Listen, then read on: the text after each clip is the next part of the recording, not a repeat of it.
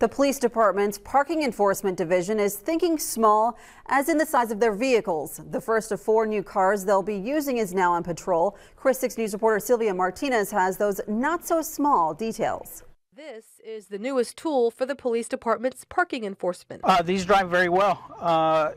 There's still a compact car, so it's allowed to get in these tight spaces when trying to find parking. The police department has bought 4 Chevy Sparks like this one.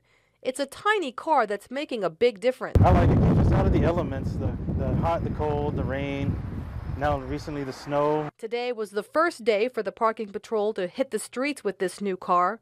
Until now, officers have been using a golf cart-like vehicle they call a mule. As you can see, the mule doesn't offer much protection from the elements, and it only goes about 25 miles an hour.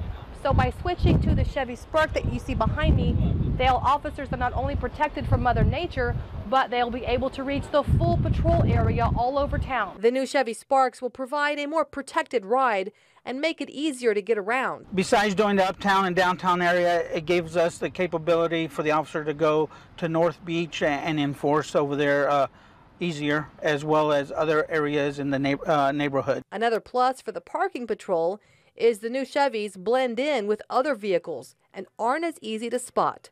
Sylvia Martinez, Chris 6 News. And the entire fleet of 4 Chevy Sparks will be on the streets by next week.